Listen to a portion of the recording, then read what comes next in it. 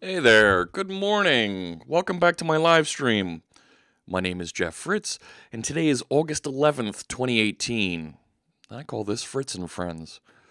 I'm here to write some code, and I hope you enjoy writing some code with me. We've got a couple friends there in the chat room already. Good morning, Stool Penner, and there's Moz, Ozcoder, and Coded Beard. Good afternoon, good evening, whatever time it might be, wherever you are. And for those of you watching on YouTube, good time in the future? Whatever. It's recorded. Enjoy. And there's Brendan. Hey, good morning. So I took some time off yesterday. I had my daughters had a little riding competition. They do horseback riding, and they had a competition yesterday morning that a little practice scrimmage with a couple other folks, and it was only my younger daughter that was competing, and she took home a blue ribbon. So I'm a happy dad to see that. Of course, it doesn't matter how she does, but it's always really cool to see when your kids do well. Hey, Yoda droid and aspiring DevOps guru. Good to see you. Thanks for joining us. I've got some new music to share today. And I've got, I mentioned the hat in the cancellation video. I found this cool Ford Mustang hat. I thought that was pretty neat there with the horse and the two bars, and it had a Ford logo on it. I'm like, all right, it must be real. So I made sure to pick this up. Our friend Carl Franklin released a new song for music to flow by. Let me go over to that website. Music2flowby.com. I want to make sure that you see this. He put out brand new song. So if you go to Music to Flow By, you get this website. If you scroll down here, you can download the app for iOS, for Android, and there's information on Facebook and Twitter. But if you click through to dub here, hey, thanks so much for the host code Rushed. You can see here's the list of the current songs that are available, and you can click through to get your subscription. He's publishing a new track every 3 months, and he just released this one, song number 17, called Judson. If everyone demanded peace instead of another television set, then there'd be peace, from John Lennon. That's a neat quote. So we're going to play that in the background today. This is Judson. So thanks so much, Carl, for letting us play your music here in the background while we're writing code. And as you can read in the description up top here,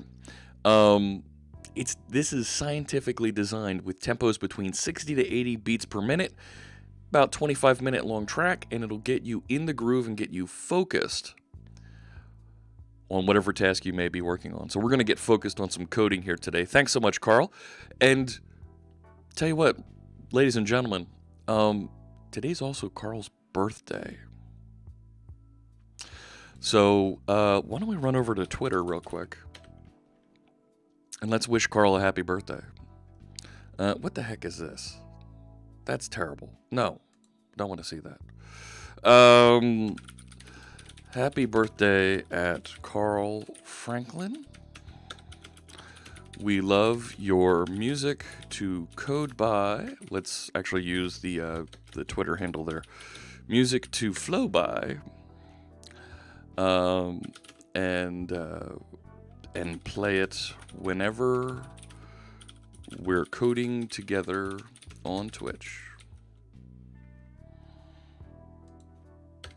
All right, there we go. Might be a little bit loud. I'm still adjusting the levels for this song. Let me just back it off a smidge. There we go. All right. So go ahead, let Carl know that you enjoy his music. Drop him a big thank you there on Twitter. Good morning, Alfonso. And here I was mixing up times. I was like, it's 2:30, isn't it? No, we're good. All right, so there's our music to flow by. We talked about the hat. This Friday, where everything's coming together for our Xamarin Workshop. We're going to build our first Android app together with some of the folks from the Xamarin teams at Microsoft.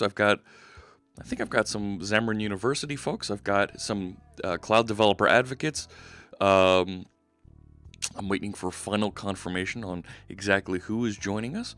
James Montemagno will be part of that. It's going to be a great day. You're going to learn how to use C# to build an Android app. And it's all with free tools. Visual Studio Community, the Android SDK. You don't need anything special or paid in order to get started with what we're doing on Friday. So I hope you join us. If not, of course, the recording will be on YouTube a little bit later. But everything we're doing, you'll be able to work on whether you're on Windows, Mac, or Linux and build an Android app. So I'm really looking forward to that. I need to spend more time with building Android apps and getting into mobile development. I've been behind the cloud in the web server so much of my career that spending some time building mobile apps, I think, would be a lot of fun. Hey, good morning, Smap. All right. Here we go. So I'm going to drill down into our Core Wiki project. And from the title of today's stream, we're going to take a look at this pull request from MonkeyTH introducing MediatR to Core Wiki. Now, from our discussion with Jimmy Bogard during the architecture workshop, Jimmy had a little bit of problems with his network connection. Oh my gosh, thanks so much to our followers, Joe Counter and Performench. Nice. I wanted to circle back around, spend some time on really digging into this. Let's get in a little bit past some of the basics that Jimmy showed us, and then we can invite him back to join us and go through some of the more advanced things. Let me take a quick look at the chat room here. Might be just my earphones, but can't hear the music even before you changed the levels. You can't hear the music at all, really.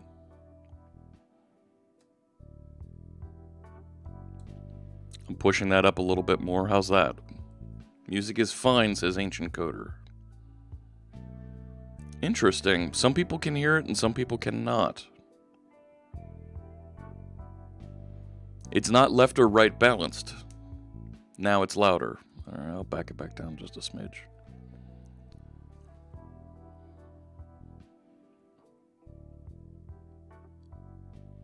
All right. All right. DK, Dr. Narf. Nice. Dr. Narf 98. Thank you. Welcome to the show. And you're able to hear it. Okay. If you could sometime do the same with iOS, that would be nice. The trick with doing it with iOS is you need somewhere in your pipeline to have a Mac.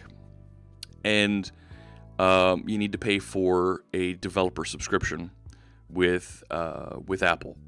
So as a starter, to get people in the door, I want to start with Android, but I'll take that under advisement that we want to circle around and look at iOS. That might be a good follow-up. All right, let's dig into this a little bit. Now, MediatR implements and shows the CQRS pattern. I'm going to come over here to our code screen. And the CQRS pattern is a way for us, if you haven't seen this, if you aren't familiar with that architectural pattern, it's a way for you to break up the way that you interact with your data storage. Let me open PowerPoint and let's draw some pictures real quick to make sure that we're all on the same page here, because PowerPoint is really easy to draw some diagrams here. All right, let's do this and one of these. Get rid of all of that. And let's see, I want some, there we go, shapes. So, right, typically you have, where's that can? Right, typically you have, in a normal application, you have some sort of a database, right? And in thinking about Core Wiki, our Core Wiki application, we have a website, and that's the Core Wiki project. And we're just making requests directly from Core Wiki into that database. And it's good for a small application, for something that is really just create, read, update, and delete. and it doesn't have significant pressure on it. There aren't scale requirements that we're dealing with. This isn't too bad. It's a very simple architecture. It's something where we can set up a repository pattern and easily make those requests back and forth to the database, whether it's updating records, inserting new records, deleting records, reading records. But an interesting thing happens when you start to see significant pressure on that website, and you have people updating records that you're trying to read. Your database administrator is going to go a little crazy because things happen like read and write locks on those data records, right? When it's trying to insert a record, if you're using transactions, you're going to lock that row or even that page in the database, which is a collection of rows. And that will prevent other folks from being able to read the database, read that selection of data. So they'll get a little bit of a delay. Now, there's ways around this. There's ways to fix this. And a typical way that you'll see people fix this is that they'll come through and they will introduce caching. Right? So instead of making a request directly against the database, and let's even change the color of this. Instead of making a request directly against the database, they'll come through and they'll make requests from their website into the cache, and then the cache, if the value isn't there, into the database. And our friend Steve Smith, who showed us clean architecture during the architecture workshop, showed us a little bit, showed us about how to bring in the repository pattern, how to bring in a cleaner separation of objects. And one of the things that Steve really likes that he's worked with is something that he calls a caching repository, where that repository knows how to reach into the cache and fetch data from there. And if the cache isn't loaded, load it up and then send all subsequent requests into the cache. Now that's nice. You've still got a very simple pattern here, and it's easy then to have your data folks, your data dudes and dudettes, build out the interaction between cache and database, so that the folks that are building your website and working on that can just make a request through that repository, and they don't have to think about those data interactions. You had your mug stolen off your desk at work. What? What is that? Moz! Oh, that's terrible! I think it was this mug is what she's referring to. Works on my machine, ship it! Oh, Moz! Oh, I'm so sorry to hear that. Alright. So, I found a guest article for MSDN from 2003 describing the same mechanism for caching. There you go. Steve Smith. So this is a simple architecture, but what starts to happen is your back-end server that is hosting your website and is doing that caching. You start to feel memory pressure, and that memory cache grows and can grow so big that you don't have any more memory on the website. So what do? Well, you want to move that cache then somewhere else.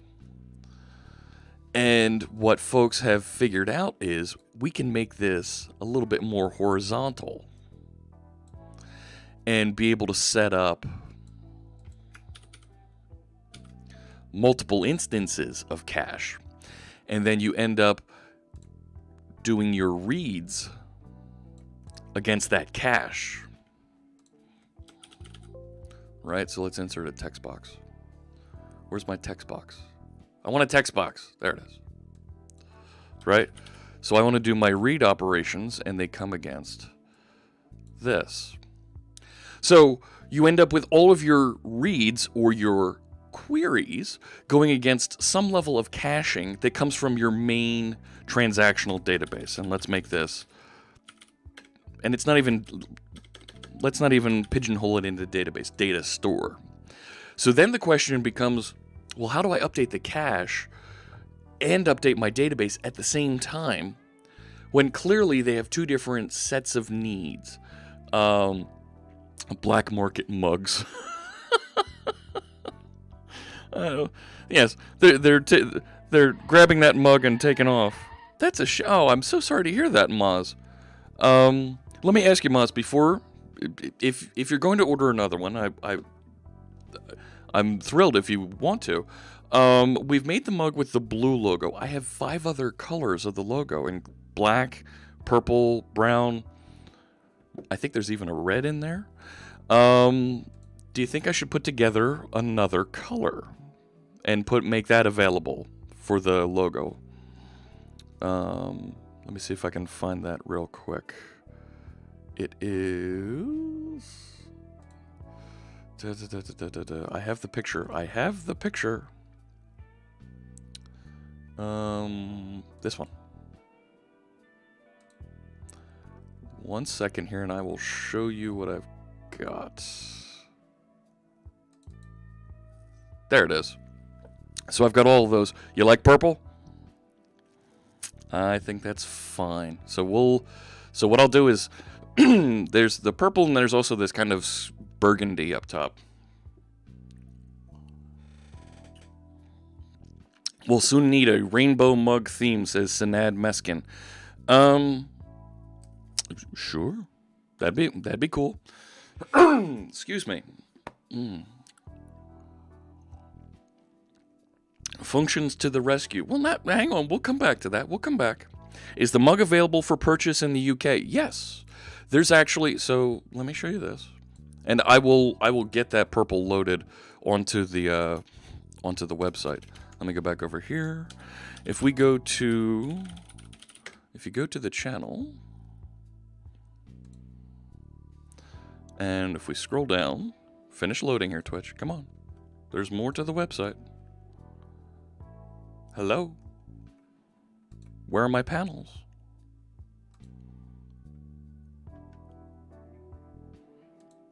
Why isn't it showing any of my panels?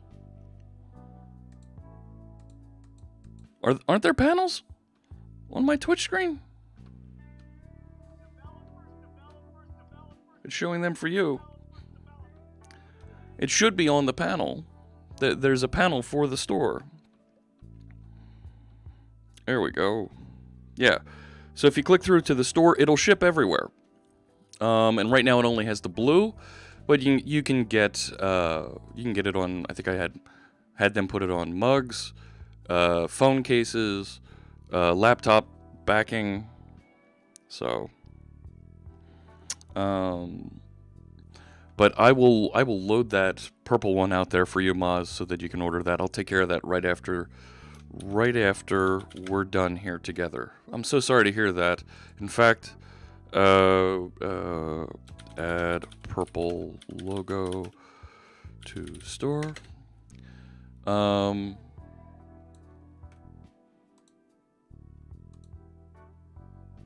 Do the black as well. Okay. No problem. And let's do this.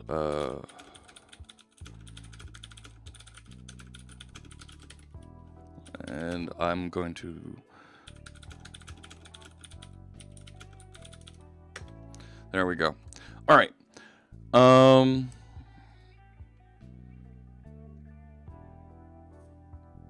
There we go. Good. All right. So this is how we read from the database, and these are queries, right? That we're running, right? Reads, and this is when we're querying the database. And how do we update those? Now, so all color options with it. Well, I'm going to do the black and I'm going to do the purple, and we'll push those out there as options.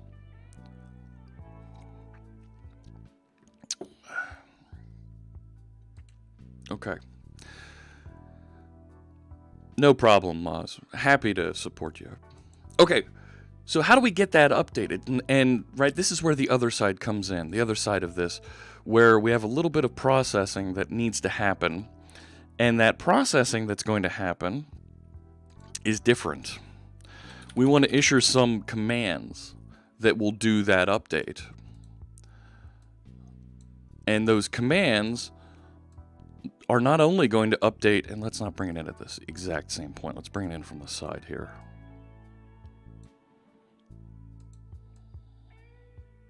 Let's do this. Look at this. Architecture diagrams on the fly.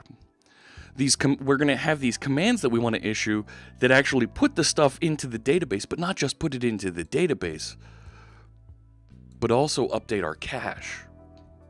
So, right, when we want to do a write, or we want to issue a command, right, we're going to push it through some sort of a command processor that's going to decide how to appropriately execute the commands against the authoritative source, the transactional data store. And once that authoritative source is updated, go notify the cache, hey, you need to be updated, or here's some new data for you to put into your cache. You know how to manage your cache. You process that appropriately. Here's the new information for you. This is CQRS. Command, query, responsibility, separation. Sometimes you'll hear segregation, but I think separation is a little bit easier for folks that aren't familiar or aren't English first speakers. So we're separating our queries and commands into two separate responsibilities. And those two separate pieces can be managed as separate verticals, as separate machines, as separate services that could all live within one website, or you could start to break them out and put them on separate machines. Now, I'm not going to get into breaking them into separate machines yet. We'll put them all in one place. Now, what MediatR does, MediatR gives us a way for us to build a clean read or query mechanism along with a clean write and command mechanism to deliver those DTOs that we want to paint on screen or turn back into commands to send over to our database. Write through cache. No, we don't want to write through the cache, Dark Tower Builder, because the cache, it's a cache. Cache can expire. Cache can go out of sync with the transactional data store. Even if it's for a split second, it can go out of sync. We want to issue our commands directly on that transactional data store, so we're working with that authoritative source first. And once we have a confirmation that we have interacted with that transactional data store properly, then let's go update our cache. And if it takes an extra second to update the cache, but our authoritative source is correct, that should be pretty good. Hey, Chris Jones, good to see you. And McNerdius, yo, good to see you too. All right, so this is where we're going with CQRS, right? This is the simple default description of what the architecture is. It is more complex. It does take a little bit more architecture work to get it up and running. It's not something that I would use for a simple accounting website that has 5-10 people at my workplace using. But when you get into a couple hundred people and you have significant workflows that you need to manage, and you start to feel pressure on your websites, you could consider this. Will the cache store the data even if the user is offline? So the cache isn't just user information cache, right? It's application cache.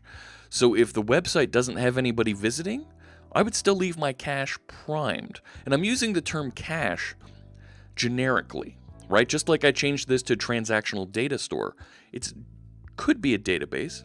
It could be Azure Table Storage. It could be Azure Storage with JSON files written to disk.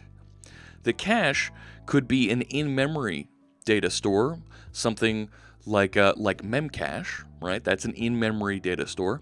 But it could also be some NoSQL databases that are properly structured or more accurately structured for the types of read operations that I want to do.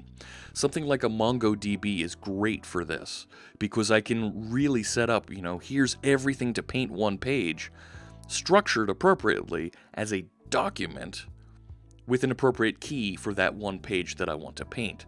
So these could be read first types of databases like MongoDB. Thank you, Ozcoder. I appreciate that. You're right, Tizarnal. It could just be flat text files. That's a very good point. It could be HTML files that you're writing to disk, right? You go ahead and after the command is processed, you know what? We know what that HTML file should look like. Let's just write a new one to disk, and then the website just serves static HTML. That's cool too. That works great. It could be offline storage that you update when you're online again. Absolutely. And the reason why this server-side cache is, I'm referring to it as cache, is because depending on your architecture, your scenario, it could be all kinds of different technologies. Choose the implementation that works for you. All right. Let me flip this back to my dashboard now that we figured that out. Okay, good. All right. Redis versus Mongo for this. It's up to you. It's up to you. Which one are you more comfortable with? Do you have operations folks that are more comfortable with one or the other? Does your team really like one of those? Do you have some sort of a support contract already in place with someone for one of those? It's up to you. They both work great. Great opportunities for horizontal scaling with those, right? You can just add more cache machines when you start feeling more pressure, when you have that good problem of lots of data that you need to manage. Just start adding more machines.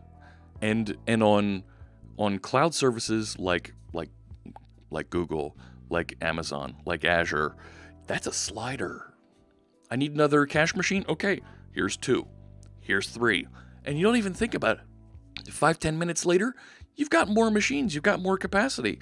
And if you're spending another $15-20 a month, who cares? Because you've got more customers, you've got more users that you're supporting, and they should be paying you for that application access. It's somewhat confusing what's a command and what's not a command. I will definitely answer that, World Wake, and we're going to see it as we start to implement MediatR here with this pull request that we got.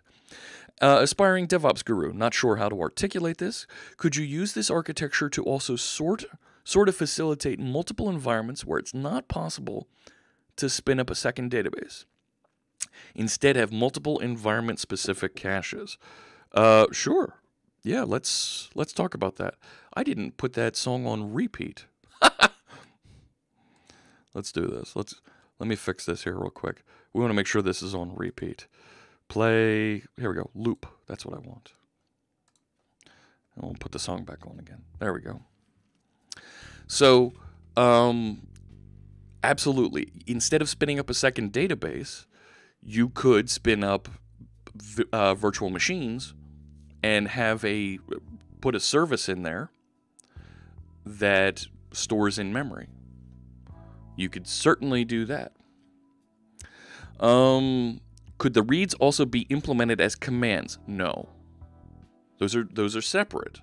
Read, you're going to be saying things like in Core Wiki, your read is going to be get me the article with this slug, with this identifier. That's a read. A command is update the article with this slug to have this new content. So, 2 different processes, 2 different intentions. You don't want to. The purpose of making them separate abstractions is that when you do get into later processing and you do start separating these things, you're going to end up putting these onto a service bus. You're going to put them into a queue. And you're going to separate that so that when that write needs to execute, you're going to send it off into a queue. Some command processor machine is going to receive it, process, do that interaction, and send you back a status command whether it succeeded or not. Isn't the S for separation? Yes. Right? Yep. So let's put a thing here. Hey. Right. CQRS command query responsibility. And then I've heard either segregation. I like separation. There we go. Okay. So we're separating the commands and the queries. We're going to make 2 different machines at some point responsible for handling those. But for right now, we're going to see how to manage them separately. And WorldWake, I think it'll become clearer to you what they are as we implement MediatR and you see different objects taking responsibility for those operations. Tagaron says, only big issue with split is how to sync if multiple clients can change the same data. That's a very good question. That's a good point. And it's the same issue you would have if you were using or you were running into, if you had just that single database interaction. How do you handle it then? Well, you have transactions that you set up and you put maybe right, you put a date stamp, right? You put some sort of a last changed indicator on there. Row version, right, was a technique that we use.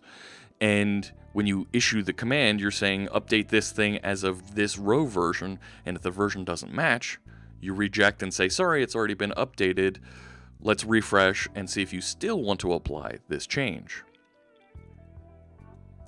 So, and then, right, you're going to have that version come out and notify the cache, here's the order in which to apply these things, and if they come in the wrong version order, well, then you have a problem. Then you need to address those appropriately.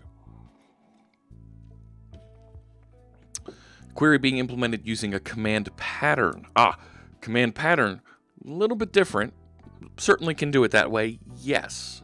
But a command pattern, yes. If you're using a single repository, it is simpler to sync. Perhaps. Perhaps. I'm going to save this just so we have a copy of it. C dev core wiki. We'll just save it as architecture. What do you mean it doesn't work? What do you mean it doesn't work? Go pound sand. Dev core wiki. Come on. Ha. All right. Wrong project. Wrong project. All right. Nope, not that one. Let's go back into CoreWiki. And let me open up a shell here, and let's start taking a look at bringing in MediatR. And we're going to dive in with both feet. So Monkey TH, aka Coding Monkey, it said there. There you go. Added MediatR to the project. Only got the create article page working, however. It'll give you an idea of the layout and steps to expand the project. Added new CoreWiki application, which holds the commands and queries. Now, I think we can use that. Okay. It should build and run. Works on my machine, but we had a fail here. There was a little bit of a merge issue. Found a bug in the Xbox Twitch client. It shows all mugs in black. Ooh. Good catch, Tagaron. The command in the diagram is specific to CQRS. Yes, it's a command object, not the command pattern. I think of them as the same, just one can change data and one can't. You want to process them on different processors. That way you can scale differently. Yes. Yes. All right. So let's see what CodeMonkey did here. So created a create new article command that takes in the article create DTO.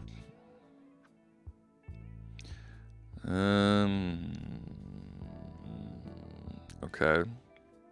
And then has the new article here.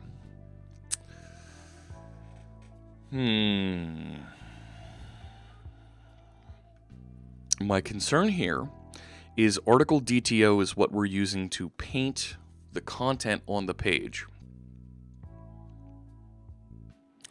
And I would rather receive into the command the properties that I need in order to create the article, and not have it basically wrapping some other object. So this isn't quite the structure that I would go with. This also means that I would need to move my DTO object from my web project out to somewhere that this application project can see it. So I'm not thrilled with this content. Let's continue. So application articles commands, create new article command handler. So create new article command handler. So this is going back to, I closed PowerPoint. I'm going to refer back to this diagram because I think it'll be easier to show what's going on between these two. So let's move you over here, this over here. I don't need to see this. All right. So this create new article command handler, right? So this was a command, and its intention is we're going to create a new article. And I'm not sure if it should be a request. Okay. The command is going to come in here because it's doing a create, and the handler that's going to actually process that command is this object. Article equals new article, and then it's going to say article repository, create article in history. This is what we're doing right now in the middle of our page, right? This isn't, right? So we're moving this out somewhere else that can process that for us. Articles links, it's going to get the articles to create and return those. Now, returning that collection of article links isn't something that I care about on the page. I'd rather spin up another command that says, okay, here's all my links. Go create pages from these. Do people use private setters a lot over the read-only option? I don't know. That's a good question. That's a really good question about how folks use C#. The read-only feature of C#6, right? So you see here, these private read-only fields. These fields can only be assigned to during a constructor. So when this is being created, you need to create this is the only time that you can assign to that read-only field. Afterwards, you can't change that object. You can't set it to null or put a new instance into that. It's locked down. I'm not sure. That's a good question, Moss. And then, okay, there's an exception here that we can throw if there's a problem. Okay. And then here we move the article DTO, it looks like, to application articles models article DTO. Yeah, I'm not thrilled with that. Because you've added an object that does nothing but wrap this object. That feels a little roundabout here. Hey there, Ashley. So I'm not thrilled with that approach. Create article view model. And yeah, it's an object that wraps the one object. Create new article query. Okay, so I request create article view model. Okay. Create new article query for a slug, return, and it's just storing this, right? So here's a great example of a query. Going back to, I think WorldWake was asking, what's the difference between a command and a query? Here's a query where previously in our repository, we would say, right, let me go back over to Visual Studio. No. Right, let me turn on Karnak. Right, I would say in my article SQLite repository, right, get article by slug. See this right here? We're passing in just the slug. What's the title of the article that we're going to search for? And we would go find it and return that one article as a domain object. This is that query. Here's the slug I want to go find. Go get it, and it's going to return a create article view model. So here's where it's doing a request, and it's returning this object. A command should not return an object. A command should fire and return a status. Was it successful or not? Get article by slug with comments. Do we have one of those? I don't see one. But that's probably an even better way to do it. Was it including it? Get article by slug? Yeah, with comments. Yeah, I can buy that. Sure. Missed a bit was out for a 30th. Oh, might have to watch double speed. No. We went over and we did a little bit of architecture description. Code Air, thanks so much for the host. For the 8 folks that are over there on Code Air, welcome. Thanks for joining me over here. This is my live stream I like to call Fritz and Friends. We're writing some code together. We're talking about the CQRS pattern, command, query, responsibility, separation. And we're going to take our website that has a repository pattern. All of our interactions with the database goes through a repository class. And we're going to start to separate out that interaction with the repository so that we have commands to do all of our updates and writes, and we have queries to do all of our reads. I hate the iOS keyboard. Segregation, not separation. I know that's what they say it is, Shikata. They really mean the same thing here.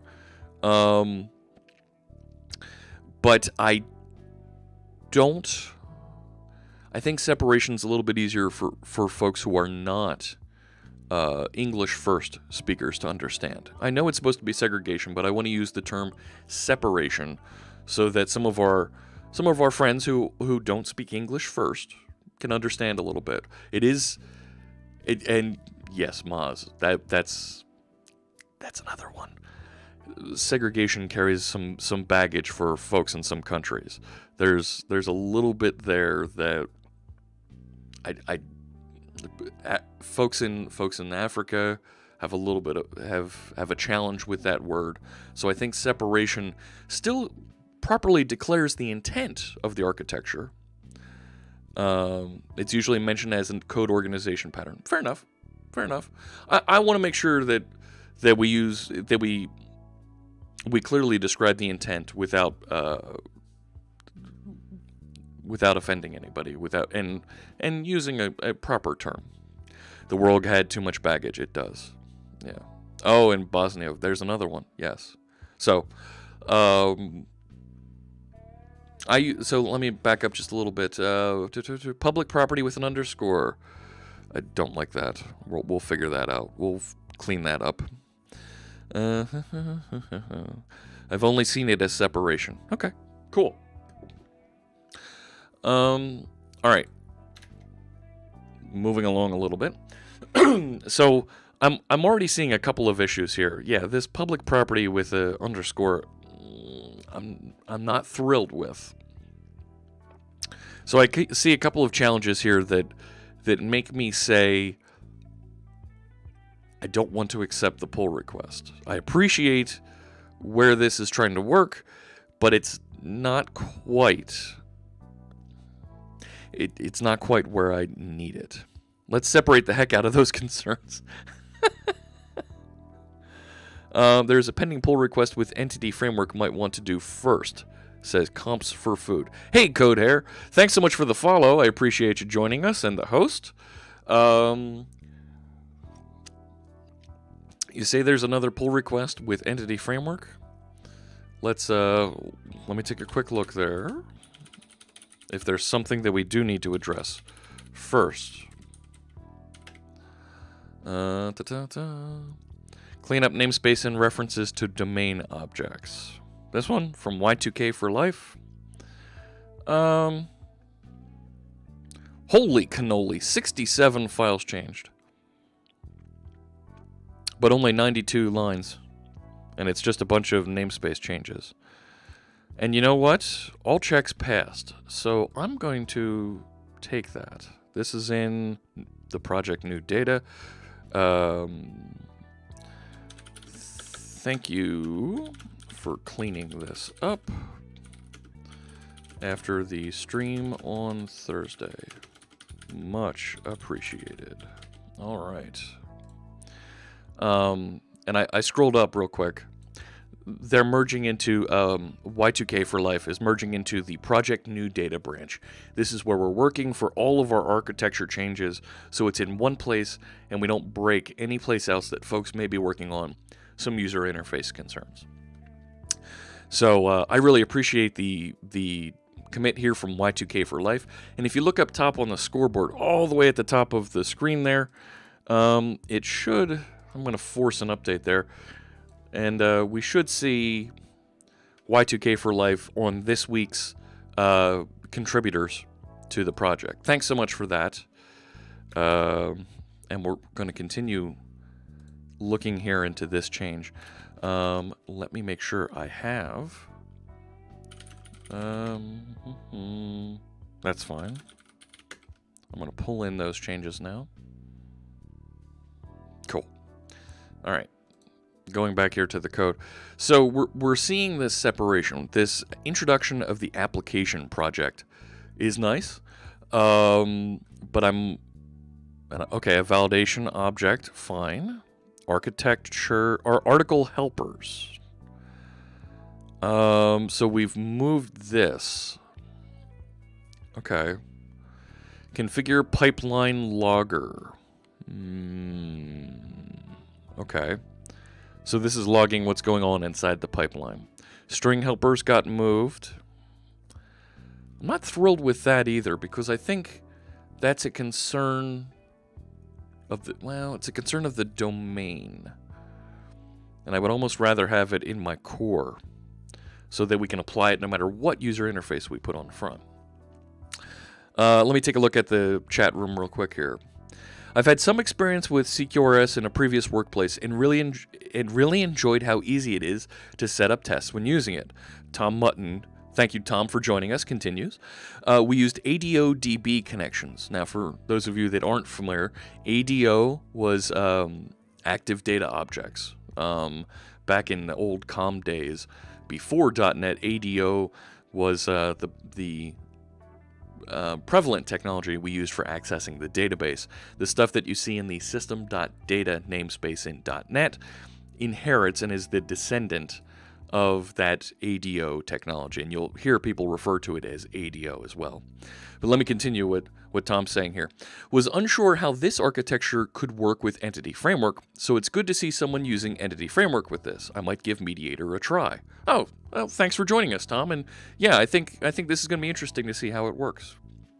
Just squash and merge code from a random person on the internet. No. Is the master for this project being CD'd somewhere? It is not yet, and I need to do that.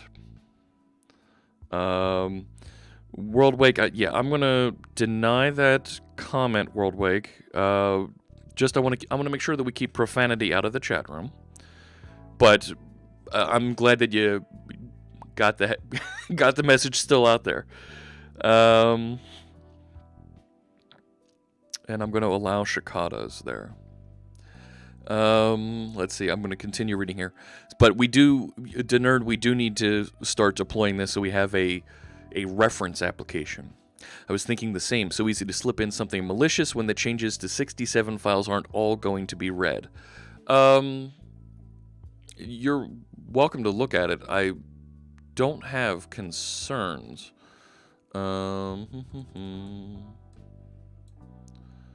Right, let me jump out here, scroll back down.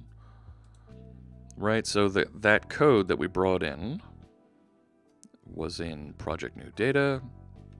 And if we look at that commit, right, I mean, it's changing the word entity framework everywhere. Right, here in the designer, entity framework, entity framework, entity framework, entity framework. So it's in one commit now. Pretty easy to see exactly where these changes are. And since it was almost the exact same number of lines that were changed as were removed, there doesn't appear to be any injected code coming in here. How the heck did I get jumped off? Oh, this. There we go. So, I'm pretty comfortable with this change. I mean, look at them all. It's literally just entity framework naming. So, moving that around, big deal, right? So, right, core wiki data security goes away. That's fine. So, pretty good. It is a good practice. Yeah, we're pretty good there. Comps for food has multiple personalities. That's interesting. All right. Maybe someone can advise book article about choosing the right application architecture for different scenarios, asks Banderge. It's something that you really need to learn some. I got experience around it. That's how I figured it out. Building small applications, big applications. I don't. Yeah, it's hard to look into that. High load and all sorts of banking. Yep, there's another good one.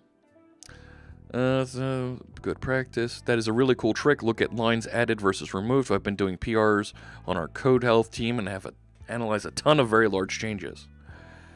Not very familiar with that domain, but a very general book is Patterns of Enterprise Application Architecture. Yeah. So, right, the Gang of Four book,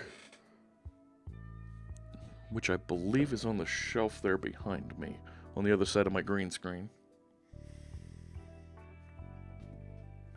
But the Gang of Four book is the one that I absolutely recommend. The Fowler book is very good as well. I have the Enterprise Patterns of Enterprise Application Architecture. Well, very good books from Martin Fowler. Totally making what the use of Azure Cognitive Emotion API and blank give me some groundwork to work on. Yeah, Genesco. We've used cognitive services here on stream. And the chatbot that's monitoring the chat room does a nice job looking at images that folks share in the chat room. So, so here's string helpers. This was moved. Application. So the application project only includes MediatR and refers to the data project. And this changed. This doesn't exist anymore because we renamed it to Entity Framework.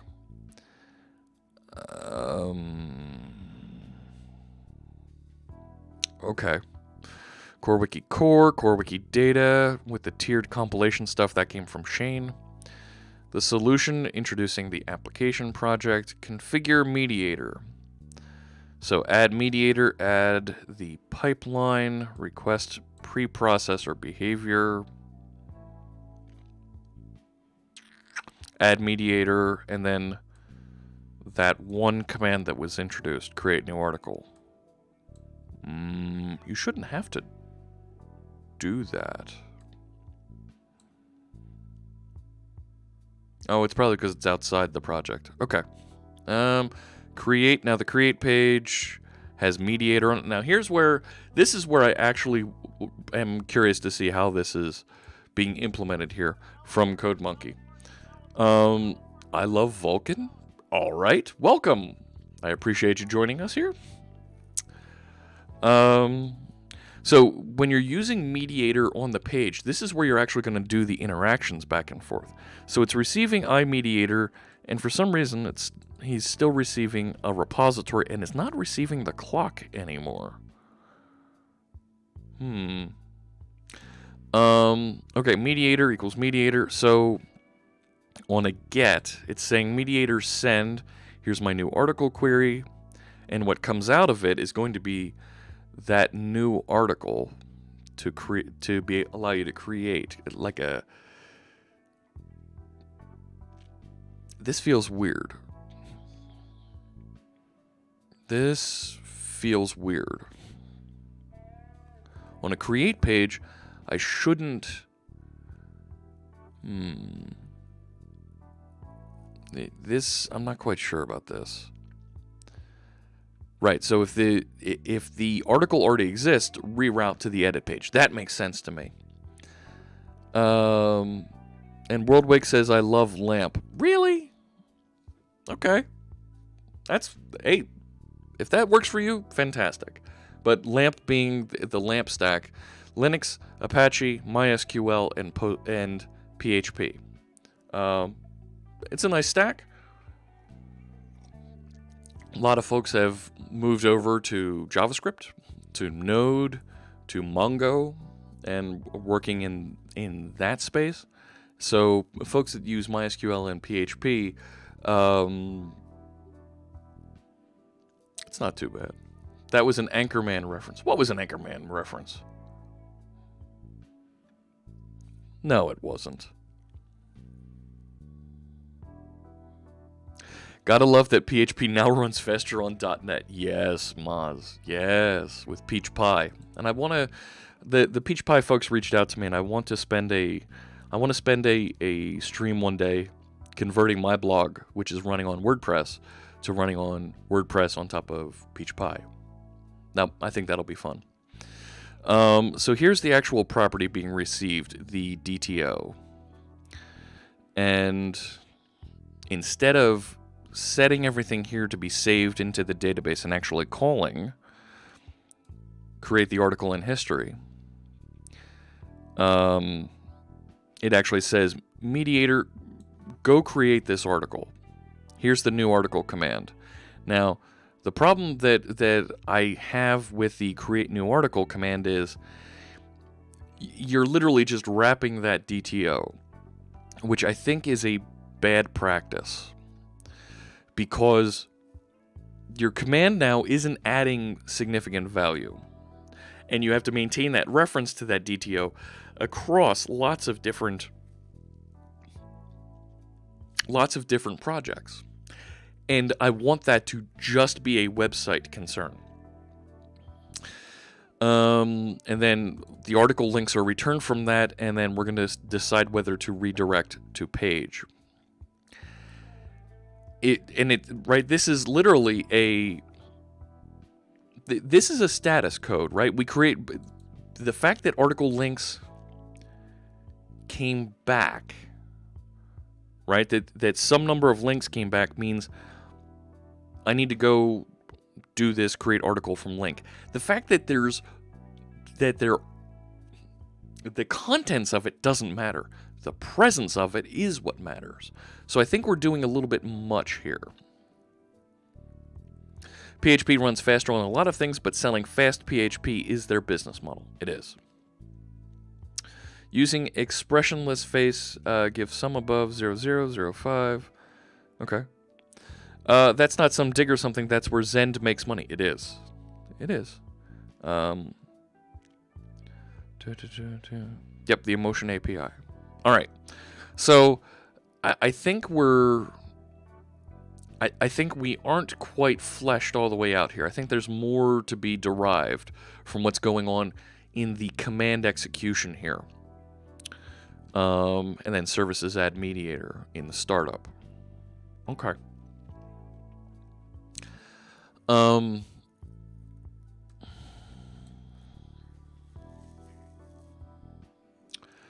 not sure whether to take this and start brutally refactoring.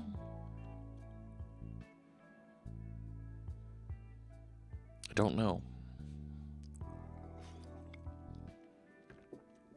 Or if I just say, you know what?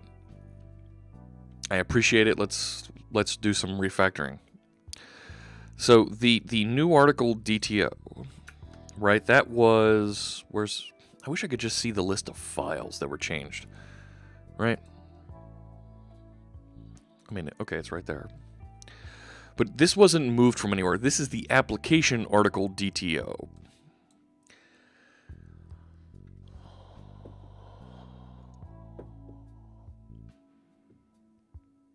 So now I've got two objects called DTO, and that feels weird. And I've got this create article view model coming back. Not sure I like that. I know Ace Flameseer, it's confusing. And it's something that I want to make sure that we disambiguate. Easy for me to say.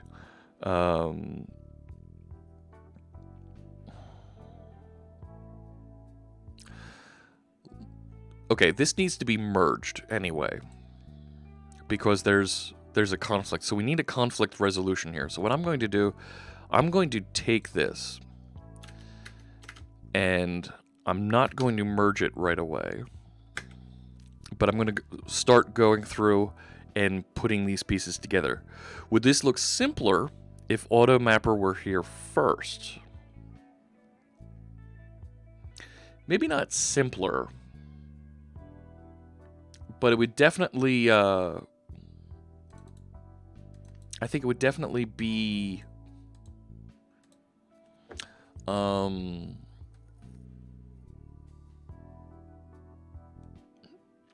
maybe it would be simpler. Okay. I can buy that. Yeah. All right. So we have our one conflict in CoreWiki CS Proj. No, I'm sorry, in the create. All right. I'm going to reload these. Don't need that. Don't need that. I'm good on that. Good on that. And this. All right, let's open Solution Explorer and let's start taking a look here. So there's CoreWiki. I've got a couple of triangles here. Well, that doesn't make me happy. Is it building? It's not going to build because that create page. Yeah.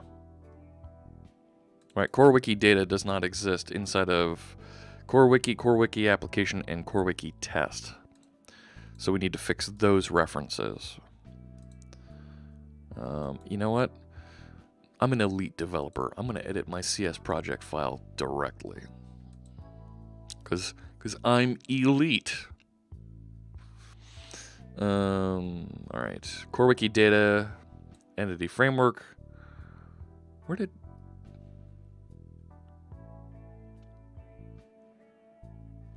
Where is it referencing the CoreWiki data project?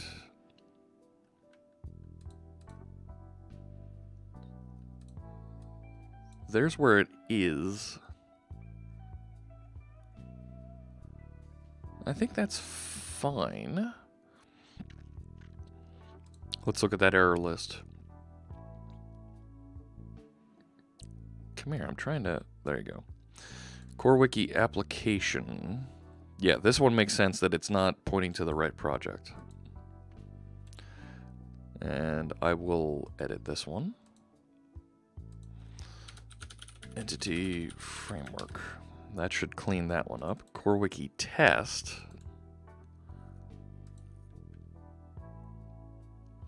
CoreWiki core, CoreWiki notifications, CoreWiki CS proj. Where's it referencing the data project?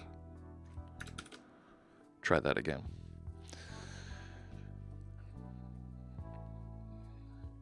I need a do not try this at home overlay. Ooh, I like that. I am going to, yes, I like that. Try this at home overlay. That's right, kids. Don't try this at home. You don't need to unload core projects first. Do as I say, not as I do. Didn't need to unload it. That's correct, Denerd. The core projects do not need to be unloaded.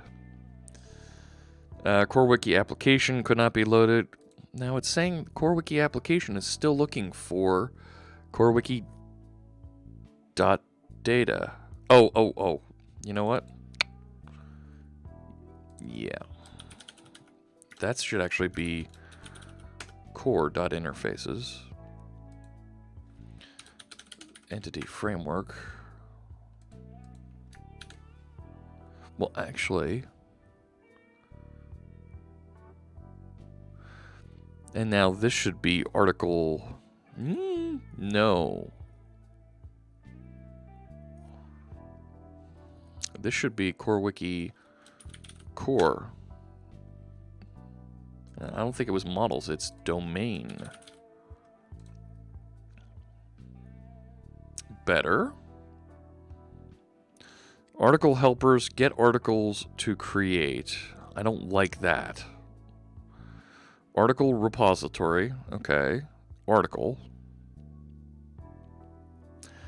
I'm not liking what I see here. Ugh.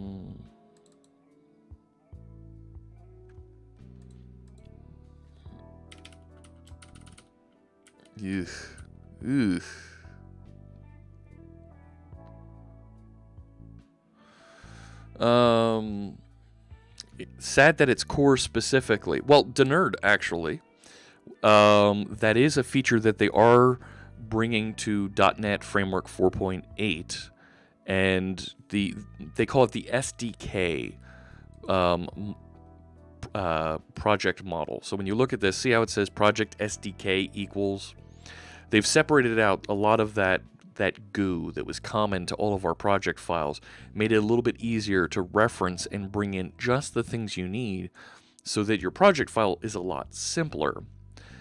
So this feature is going to become if I remember the roadmap properly, is going to become the default for .NET Framework 4.8 projects. And Visual Studio 2017 and the upcoming Visual Studio 2019 will both support this. Dabbing hat is a new Fritz hat.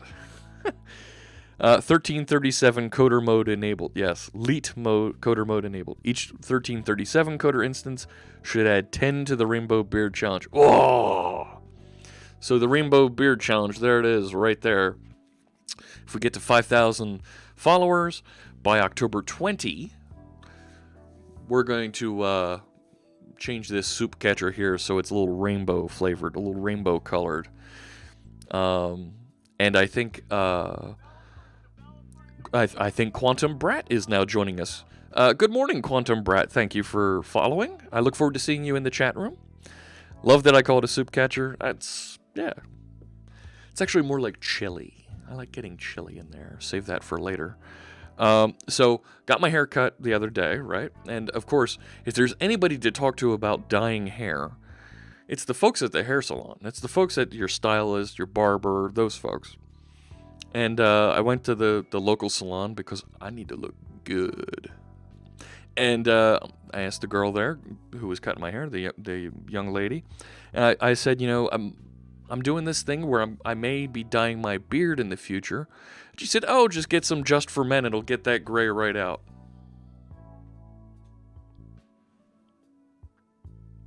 Do it! You're kidding me, right? I said, no. I'm doing a thing where I want to make it rainbow colored. I want to put, like, you know, red, orange, yellow, blue, and green. No, really. I'm going to put rainbow colors in my beard. She said, okay, don't do that with normal hair dye because it's not the same. It's they tell you not to put that on facial hair. Okay. So what they recommended is washing it out real good and then using an oil-based chalk. It'll be temporary, but I'll be able to get those bright colors without having to bleach it first, because it's the bleaching first that they really don't want you to do on your face. Shut up, President Not Sure. What are you doing? Shave and tattoo a rainbow beard. No. I think that's why they're waiting for VS 2019. No. So that's what I'm looking at now. I'm not going to be trimming my beard at all. I'm going to let it grow as far as we can into October. We'll see how far it grows. I'm going to look like ZZ Top here at some point. Irony. ZZ Top is known for their giant beards, and the one guy in the band who doesn't have the giant beard, his name, Frank Beard. Who knew? Anyways, you could shave for the next goal, and ta-da, you have rainbow beard again. Yeah, we could do that. Tie-dye it? Oh, McNerdius. Oh, no. So tell your friends, tell your families, tell your pets, go create a Twitch account. Join us on Twitch. And sign up. Get some follows here. We're getting close to 3,200. I don't think that's on pace for the 5,000. Can't imagine what Mrs. Fritz thinks of all of this. So, talking to the wife, talking to the commander, talking to, it's funny.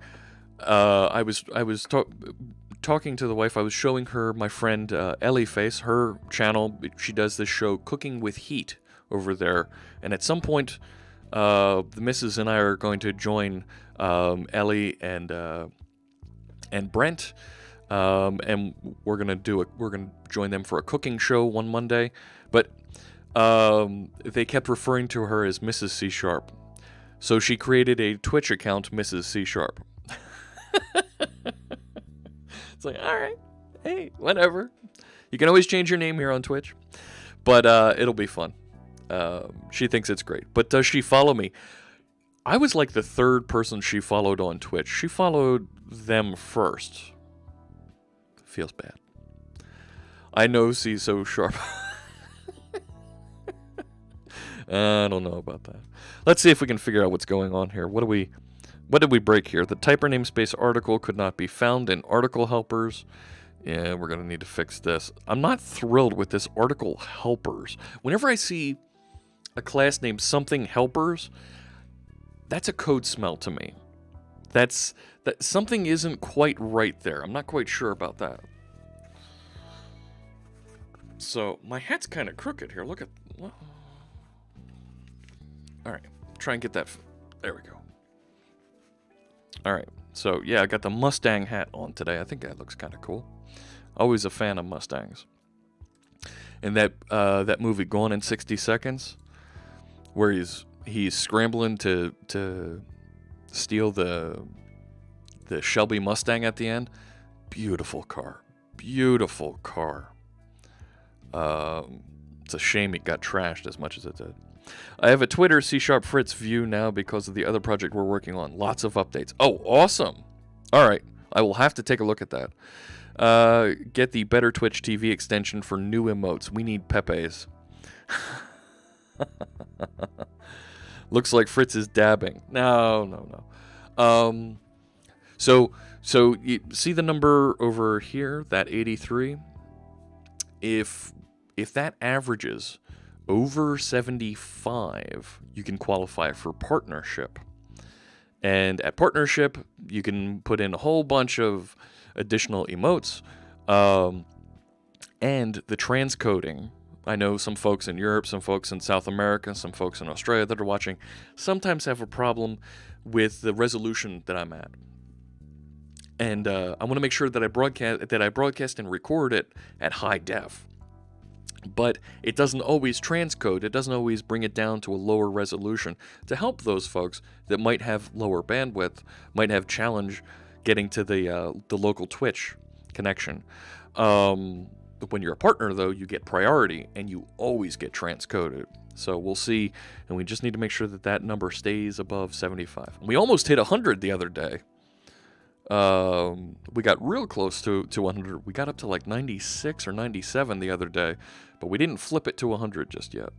So almost there. Almost there. All right. So looking at this article helpers class, like I said, that's a code smell. If it's a helper, why isn't that on some other object that it more strongly belongs with, right? If it's an article helper, well, why isn't it just on that article object as a method, right? These things, right, these were helper objects that were out in our web project. Clark.io is now hosting. Thanks so much, Brian, for the host. I appreciate that. If you're a big fan of Visual Studio Code, if you really enjoy writing, working with Node.js, Brian writes a lot of great code with that. He has it's almost like a monthly video he does with all the great new features in Visual Studio Code. Check him out. Head over there to Clark.io on Twitch. Give him a follow. And of course, you can always just stay tuned to the Visual Studio channel, and when Brian goes live and he's programming, he'll be live on the Visual Studio channel. We're trying to make that Visual Studio channel kind of a center place that you can stay tuned to and pick up and watch all the great developer content here on Twitch that either uses Visual Studio Code, Visual Studio for Mac, a little bit of Azure in there. So all kinds of great stuff. If I start to follow all those channels, I will have no time to code. That's okay, because a lot of us, we have the video on demand available as well. So throw a follow, and if there's a good topic that you want to tune in for, tune in. If it's not something you might be interested in now, check out the video later, and you can come back to it. I don't care about the memers in chat. Oh, come on. How about Visual Studio App Center? Sure, absolutely. Blend for Visual Studio? Why not? Why not? Okay, so this article helpers class, it started as a helper class that we just needed someplace to put some text helpers in the web project. And what it's doing now, I think it's time to retire.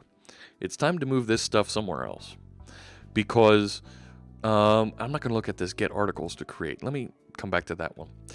But this is really, what articles do we need to create based on the content that was submitted? This doesn't need to act on the database. This needs to act on the domain object, so that when content is created, right, is put into our article domain object, we somewhere receive out of it, here's the articles that are referenced. Now, one of the things this does do in here, because it takes in that article repository, is it actually goes and looks up, is that topic available? And if it isn't available, I'm sorry, is it, or does it already exist? And if it doesn't exist, well, then it returns it as part of that list. Yes, Tom, that's exactly what I was about to say. Good minds think alike. Look at that. Absolutely. It does feel like it's in the wrong place. I don't want to be doing a database interaction when I'm analyzing the text of this article. So I think we want to move that. I think everything is in Entity Framework is in a good place, but it's what's going on here in this application that we need to do a little bit of work with. These things that are common, right? And I'm seeing URL helpers, string helpers, article helpers. These things I think we want to start moving into those domain objects to make them richer, because those are the objects that are being passed around, right? That's what I want to pass around. and be able to take action on it in those different places. Yeah, President not sure and standby reloading are agreeing with my direction on this. Good. Okay. Moving on. So these references to the data namespace, right? This is trying to get to the the interfaces. So I'm going to put core on that so I can clear that out, and that helps this query handler. Now the query handler and the create new article query, I'm going to end up refactoring that a little bit. But I want to get this compiling, and I want to move these things to start. Configure pipeline logger, I'm okay with this. It's taking our logger object, right, our iLogger object that's common and abstracted already in ASP.NET Core, and it's putting it in here so that it's, right, we can process and we can see what's being logged, what's being handled by MediatR. That's good. That's okay. I'm pretty confident and happy with this. But let's take these article helpers. Let's take these article helpers. There we go. And let's start binding these, not binding, but putting them into our article object so that we can start working with that. The articles to create, I think, is an artifact. This is something that happens during the edit or creation process that happens in a command handler and decides whether or not to fire off another command. Yeah. So, and then inside of our create page, let me go back to that create page. Create page, it's over here. Right? We got this weird merge issue. Take everything, we'll sort it out later, because it'll tell me, oh, you've got duplicates. Yeah, see? You've already done this. I don't know what that thing is. And even then, you've duplicated this. Blah, blah, blah, blah, blah, blah, blah, blah, blah, blah, blah, blah, blah, blah, blah. I don't care. All right, moving on. Right, so where I have a challenge in here, right? Look, article create DTO. It's ambiguous because we have the same object in both places. Now he's suggesting this should be the application DTO. Well, really, I'd like the database object to bring this back. Ace Flameseer, you don't like article repository. Why not? Oh, you don't like article repository being passed in here. Yes, I agree. If as we move more towards CQRS, command query responsibility, let me go back to our architecture diagram. We're not making a request, right? Where's my... Right? We are not doing this, right? Can I change the color of that? There's got to be a color. Color? I'd like a color, please. Right? And, come on, give me some options. What can I do with this thing? Right? Let's make it big and red, and I want to make it like dashed. Can I make it dashed? I'd like it dashed. Dashed, please. And I'd like it red. Red, it's a thing. Maybe you've heard of it. That is wrong, right? In CQRS, that's bad. The Simian, Lucio Ball, somebody's been playing some Overwatch. Once makes me want to shove my face into my keyboard. I'm sorry to hear that. Lucio Ball is like Rocket League, right? That's that soccer game that you play driving cars. Lucio Ball is in Overwatch, the Overwatch game, and it's everybody plays as this character Lucio, and they kick a soccer ball around a little soccer arena, first person point of view style. It's kind of fun, but sorry to hear that, the Simian. But this is what we don't want to do, and to Ace Flameseer's point, and it's a very good point, this is a smell that this is being passed in here now. It shouldn't be. We should be creating our query and saying, go get this. Or creating our command that says, go create this. and it goes and does that for me, and all the interaction with the database takes place inside that query handler or that command handler, and that's not the case here. So we're gonna refactor mercilessly here. I need to bring up the Test Explorer here, and the Test Explorer is actually looking pretty clean. I'm going to make sure I turn on live unit testing here so that I can see and be sure that that I'm not significantly breaking things. Fetch query fetch. Who's a good query? Yes. Have you played I Want to Be the Boshi? Not familiar with that. All right. So moving along here, we've got a couple of wonky things. But this is returning those article links. When it returns the article links, it redirects to create article from link, and it's passing into it the ID of the page, and then when it gets to that page, it goes and figures out which articles are we creating. So I'm doing that calculation twice. Feels bad, man. I've had problems around live unit testing, I think because I have direct project references in my solution. No, you should be fine. It should be fine. It should do those, no problem.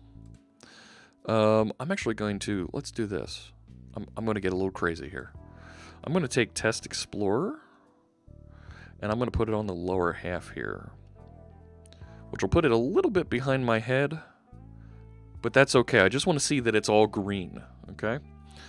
And then I'll still be able to navigate the Solution Explorer while having Test Explorer available. So I still have a bunch of these errors, so my tests aren't really running yet. So I've got a couple of smells here, code smells that I want to work out, and I think we've resolved this collision issue in the create page. But we're still going to make this a little bit more a little bit more interesting. And we want to get rid of a lot of this stuff that's going on here. Yeah. Okay. So let's take a look at this. The on get, right? It's going and saying, go fetch a new article. That feels silly to me. That feels like I'm going and really I'm hitting the MediatR to load this, right? That feels weird. I don't think I need all of this. I think I can just return a new article. So I'm going to do that. I'm going to say article create DTO equals new article create DTO. I shouldn't have to create, shouldn't have, half is the wrong word. I shouldn't need to create that. And I don't need to do queries here. So let's get rid of that. Now this should be article equals new models. Good. Okay. This should be models article create DTO. Good.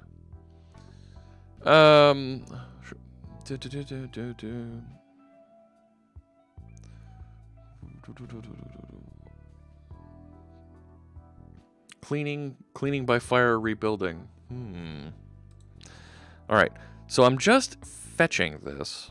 Yeah, I'm not doing anything asynchronously here. I can just return iTask result. And even change this to on get. All right. Here we go. So that looks pretty good. And just to make sure that I haven't going a little crazy. If I look at the page, there's nothing that it's really loading in here.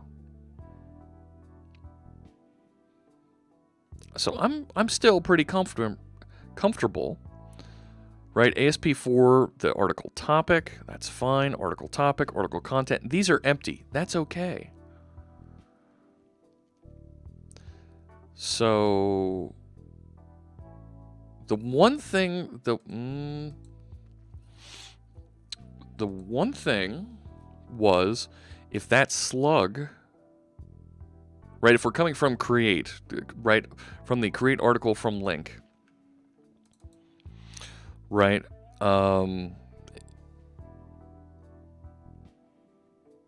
it creates, where'd it go? It creates a list of articles to go and create. /wiki / blah, blah, blah, blah, blah. So if it is provided, I should probably provide it. Continue to provide it. I didn't want to do that. Here we go. Content or topic. Well, topic I can use, and that's, I'm going to be able to use, here we go, article helpers dot, no. Isn't it like string helpers dot to title case, and then the slug. Right, let me go over there. No, there was like a from slug to title. That's not exactly what I want. Because we did have these URL helper things in here.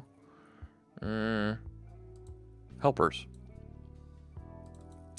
Right, because I had slug to topic, and then I had like, yeah, slug to topic. That's what I want.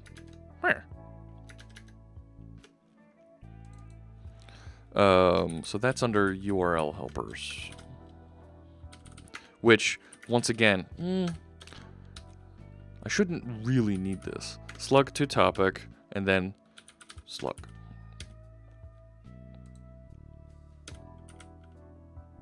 Don't need that one there.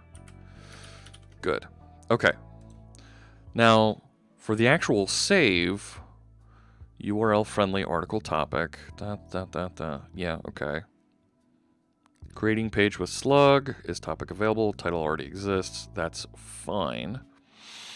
And then this is where it starts to get a little nutty down here. Before I dig in, let me check out the chat room.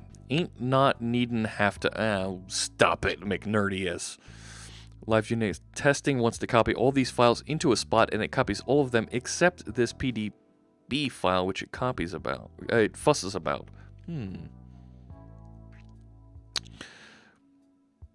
Why didn't you need the async? Oh, because all I'm doing is returning an object. I'm not actually waiting. I'm not reaching out to the database for anything. So I can remove the async, make it a little bit simpler for it to work with. Reverence 12389. Hello, hello, hello. Good to see you. Should the onGet accept a slug object that has a toTopic? A slug object that has a toTopic.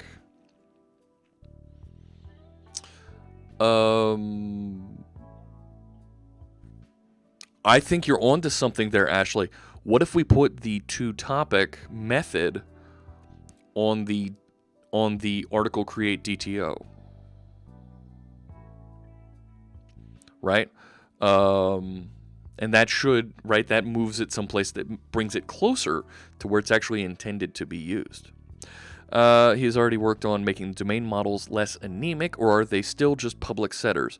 They are just public setters right now, but we're figuring out those things to put into the domain models, Reverence. So you've caught us just as we're doing that, and we're finding some of these helper methods, like this one, slug to topic, that it feels like, you know what, this is something that we should put over there. Is MediatR just for CQRS, or does it have built-in event dispatch for raising events across the application? I don't know. I don't know that much about MediatR. That's part of what we're learning. So, I'm hoping someone can help me out. I've got live credentials in a public GitHub repo. I'm not even sure the user still uses GitHub going by the commit graph. How should I handle this? Run away very, very quickly. Do not pass go. Leave. I would send a message to the owner of the project. IT Goran says, did you plan to introduce CSLA after talking with Rocky Lotka and make the domain object smart? That's a great idea. That's a really good idea. My gosh. I hadn't thought about that, IT Goran. Change the credentials. Nice. Send a pull request. Send a pull request that says, you need to change this. If you get into event sourcing, you can remove all properties on your domain so they only contain methods and behaviors. Yes. It might be overkill in this project, though. You're right. And CQRS in this project is a bit of overkill. However, this is very much a learning project. If we wanted to be productive, if we wanted to get this thing delivered and shipped, and if we were a startup, we would have been done this months ago. We would have focused, we would have been spending 12-hour days doing nothing but CoreWiki, and we would have shipped this. But the goal of this project, in addition to putting together a nice content management system, is to work together and learn about some of these patterns, some of these practices, some of the features of C#, ASP.NET Core, and other technologies that we bring in to enhance the entire experience.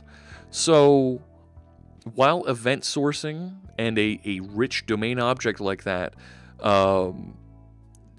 as Beck Bristow is describing, while that might be a little much for what we're intending here, to learn about it might be worthwhile taking a step into there.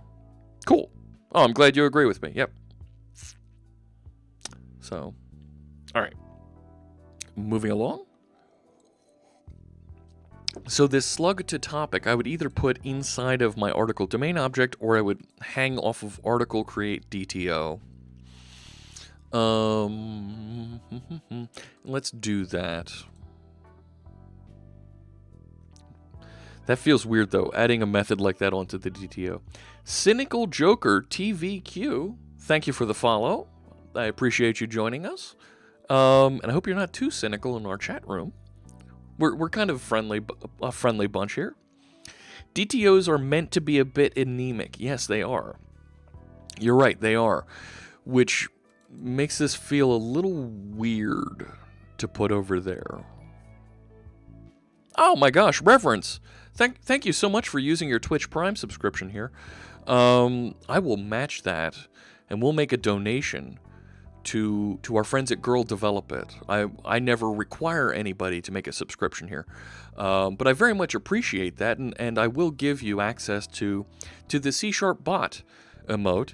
But I want to show my appreciation for you and make a contribution to our friends at Girl Develop It, so that women and underserved minorities, other folks that want to learn how to write code, just like we are here, can have a great experience learning that. And they've got chapters in cities and states and areas all over the world.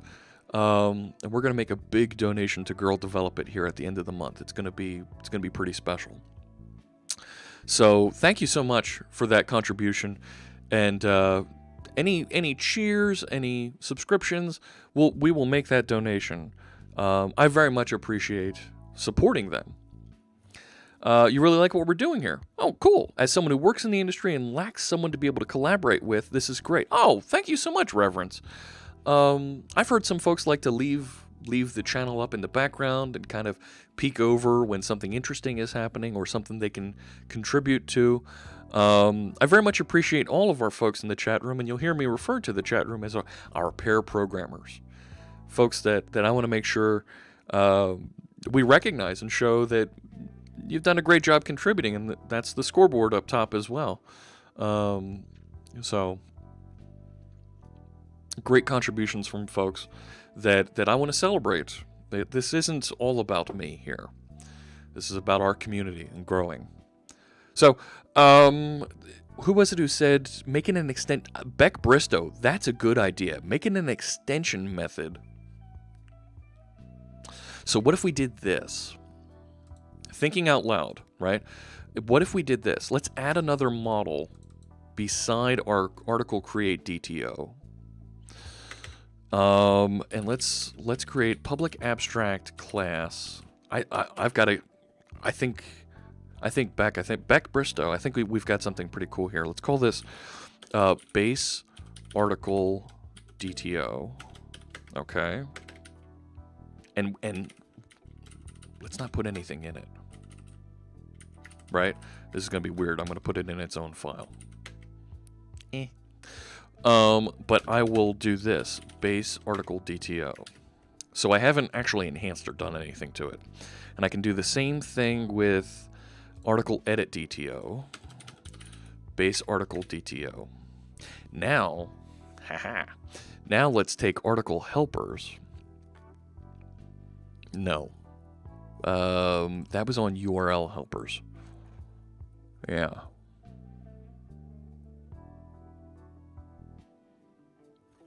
Here we go. And then let's take slug to topic and say this dot base article DTO.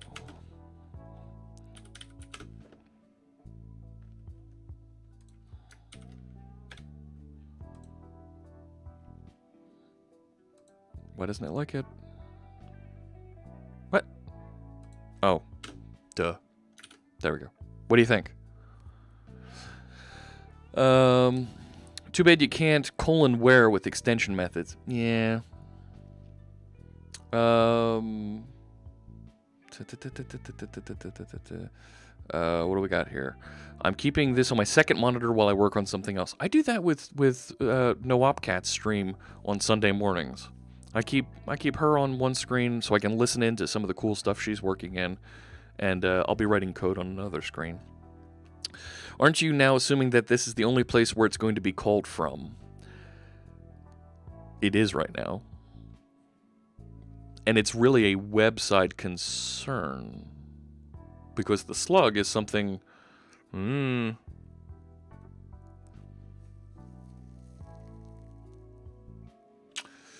You're right.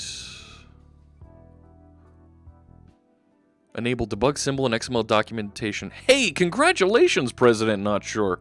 Oh my gosh. That's great to hear that you got it working. Good for you. Ooh, you're right, Ashley. Why not create a slug domain object? So, Moz, that was where I started thinking, but the slug is really an object. It's a property of the article, which leads me to think that this should be on the article domain object. Same thing with URL friendly. Let's do that instead. Let's get rid of this. While that was a neat trick, don't need it. I also put it over here. And then I can get rid of this. And then if I take, where was it? The URL helpers. Spell URL helpers right. There we go. If I take these and I hang them on my article domain object, because really, all this is doing is text manipulation, you know? Space nail slug DTO. Now cut that out. It almost gamifies testing for me. It does. Article slug. Okay, that's a... Wow. Oh, look at this. Response code does not indicate success coming back from the cognitive services on that one. Interesting. So I'm going to take these URL helpers, and they're also being used down here. And I'm going to move these onto, right, because they're the ones that I'm concerned about right now are these right here. So I'm going to get rid of that, and I'm going to get rid of this. And I'm going to take this whole shebang and go over to the article domain object. Spell article. Jeff, you can't type today. Jeff. All right. So now to references point, I'm going to start making this a little bit. Where'd it go? I was just in the article. I'm going to start adding features here. So this is less anemic, right? It starts to have a little bit of capabilities in here. So we've got the homepage slug, and we're going to need to bring in regular expressions here. Now we've got to title case, which is in our string helpers location. And we're going to want to move that around. You could put the code in the get set of topic and slug, or at least call the code from there. That's even better. And I think we have these URL helper tests. I think we're going to end up migrating those so they become article domain tests, which I think is a very good thing. Remove diacritics, that's fine. Okay, URL friendly. Okay. So to title case was coming out of string helpers. To title case. New culture info, text info to title case. And did we need yeah, remove hyphens is good. Why is remove hyphens good? Where's it seeing remove hyphens? Or is it just hasn't blown up yet is what's going on there. Okay. Let me take all of this. And for right now, come on now. There it is.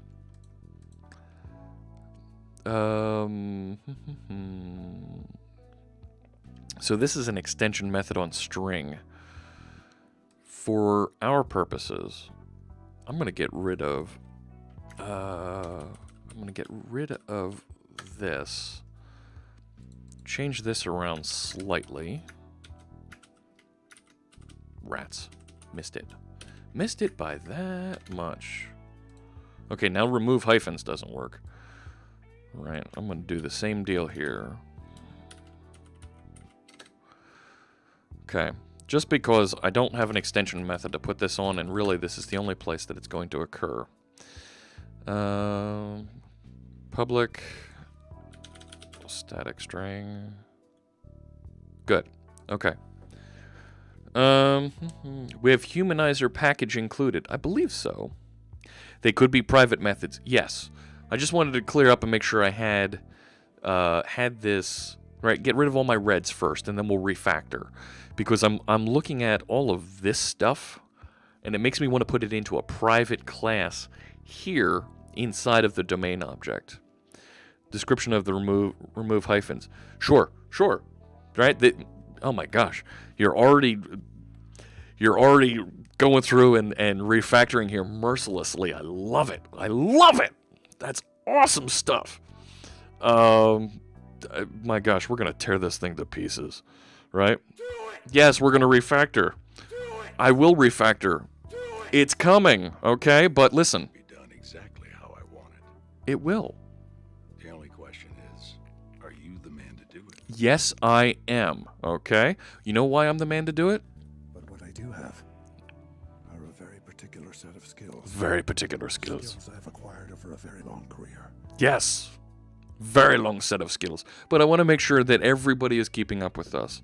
I love how folks are saying, all right, let's make this private now. Let's remove the static on that. Let's get rid of some of these comments to clean that up. Absolutely. But I just want to make sure that the folks watching on YouTube, the other folks that are in the chat room, you know and you understand, right? We've got it working again. We've got it recompiling. Now let's step through and let's make this go through and start compiling and working again. And let me check the error list here because that domain object should be working better now. Create is still throwing a little bit of a issue here around these. I don't care about that right now. URL helpers, I'm not concerned about right now. But article over here, I'm concerned that we've got hyphens here because it means that the tests haven't executed against this. It's Mike. Thank you so much. I appreciate your confidence in me because you know what we're doing here. World exclusive. It's a world exclusive. Nobody else carries this. It's just me, okay? It's amazing. All right, here we go. Did I have any other changes in the core project that we need to touch first? No, we're good. But the application project has some issues. And we're gonna, right? I feel like a mechanic. I've got the hood up on the car right now. Wrenches are flying, and we're getting in here. We're breaking everything, and I've got lots of errors here. We're gonna get rid of. I feel like here's some feedback on Test Explorer. These tests are showing as green that they've run properly, when in fact it's not compiling properly. I would like, when the build is not compiling properly and running those tests, I would like some sort of an indicator here that shows, I can't run the test just yet. You have a build failure that you should go correct, and then I'll try and run the tests again. MTC 743. Is that a reference to? It sounds like a serial number for a stormtrooper. I'm picking up on the reference. Do I work remotely? Yes, I do. I do work from home. I'm fortunate that I have a home that has an extra bedroom that I turned into my home office / Twitch studio here, and I'm able to work from here. Nobody else is home, so I can yell out the window, and only the dog gets annoyed. So, yeah. So here we go. So it feels weird doing a little refactoring on this without actually doing some of these tests hooked up to it, which makes me wonder if I should write a test first. So, what kind of dog do I have? I have an Akita. I have an Akita named DD. Let's see if... Here we go. Right here. Proud dad moment. Go find a picture of the dog. Where's the dog? That's me. That's me. More me. Kids. Kids. Wife. Kids. Kids. Me. Me. Me. Where's the dog? More kids. Coworkers. There's the boss. Yep, there he is. Let's see. Kids. More kids. Horses. Jeff being chased by a dinosaur. I mean, it's true. I was chased by a dinosaur. Who knew? There's a picture of the dog here somewhere. Me with the horse. I have a picture of the dog. I promise I do. It's a good picture. She was a good dog. Because I take pictures of her. I feel like I take pictures of her all the time. Jeff in Washington. Oh, there she is. Ooh. There she is. There's my dog. So there you go. Very fluffy. So Twitch emote, the real dog. Oh, really? Oh my gosh. Get her on stream. A little hard to do with the green screen and all that. But there you go. She is, I think she just turned 9 this year? Yeah, I think it was 9 this year. So, but that is an Akita. Yep. So Frankie, the Twitch emote dog passed. Oh, that's a shame. Oh, who do we got here? Epic Name Brog. Is that supposed to be Epic Name Bro G? Welcome. Thank you for the follow. Glad to see you here. Look forward to seeing you in the chat room there, Epic Name. She doesn't look a day over 5. All right. Good. So here we go. So the suggestion from Ashley was, do we put the to title case and to slug to topic? Do we put the slug to topic? And there was another one that was topic to slug. Do we put those methods directly on the domain for these? Now that's not a bad idea, because then we end up with a field that contains that central piece of data. Ultima Decathlon X. Welcome. Thanks for joining us here on the stream. I appreciate the follow. Look forward to seeing you in the chat room. Yeah, and that was kind of an angle pointed down at the dog, but so where Ashley is suggesting, and I would really want to have a unit test to surround this, is that we end up then with a property, right? I don't want to access it directly, right? We end up with some sort with a property, you know, private string normalized topic or something like that, and right, the get and set on this, right? Maybe get is the return on that, but the set, well, maybe the set just return is right, is that, and then slug becomes right.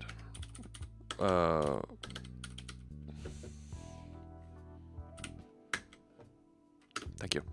Let me split the screen here so we can see it.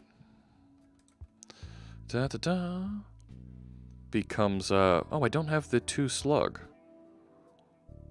Huh. Alright, we'll go the other way. Maybe we'll make this...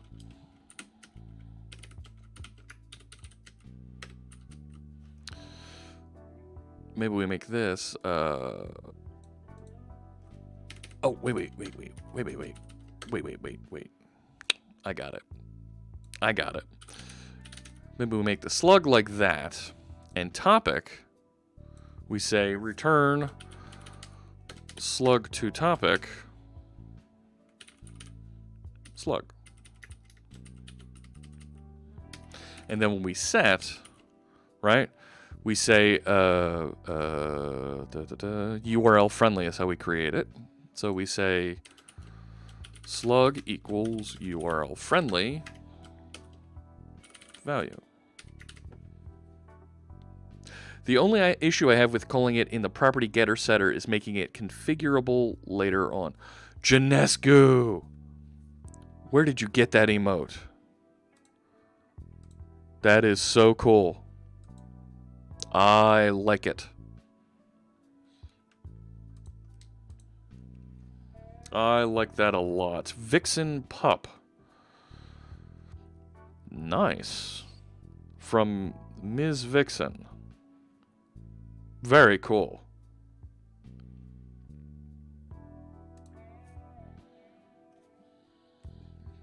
All right. Now I feel like I need to have some really good emotes. Maybe we'll make D an emote. Get the better Twitch TV extension for emotes. Only the other way around works properly. Does it? The other way around works properly.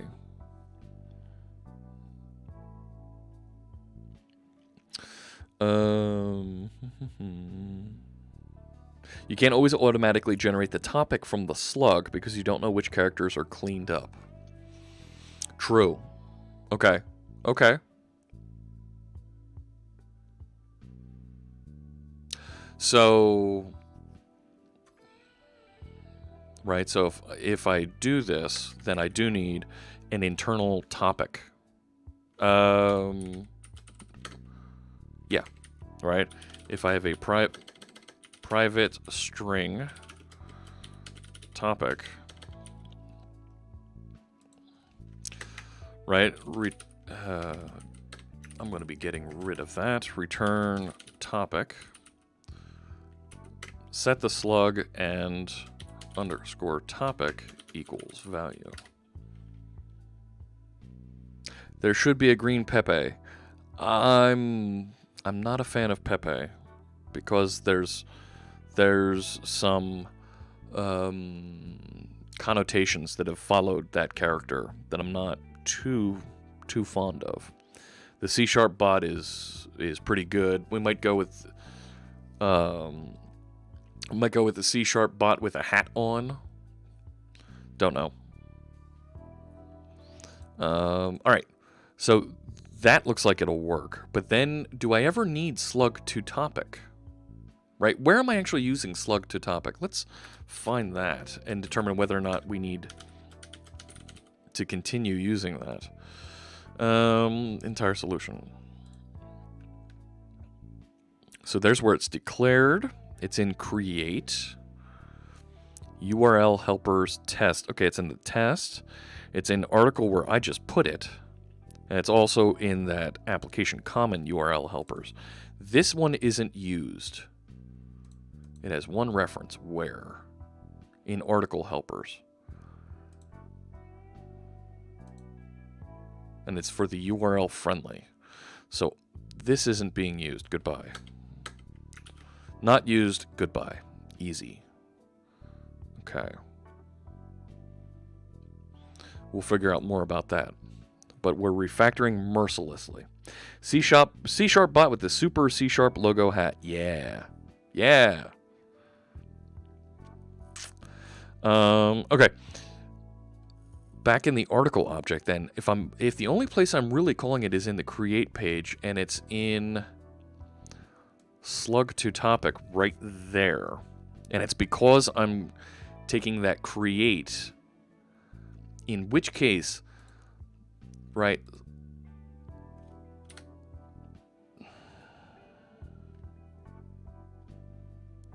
I feel like this should all, oh man, I feel like this should only be in the create page. Because you're never, well wait, this references to title case and then remove hyphens, which are both on the string helper. Ugh. All right. There's two references to this. URL helper tests and in create. I'm moving this into create.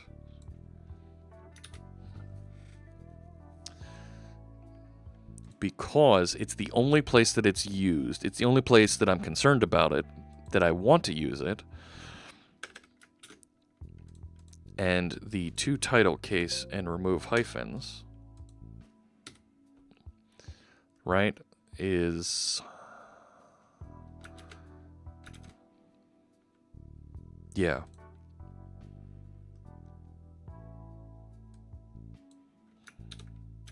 So let's bring that in here as well. Do that.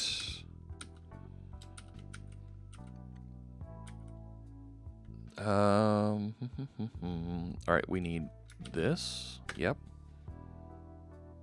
Culture is in US for right now. And then this we're going to... I'm going to remove that.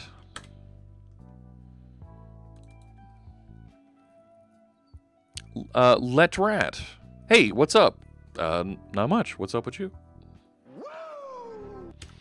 We're moving around some of our objects in our code here so that we can use the CQRS pattern. And our first attempt here on the create page, we're moving things that were very specific to our article domain, to our object, our business object. We're moving into that business object and out of a bunch of helper methods. To title case, we want to say,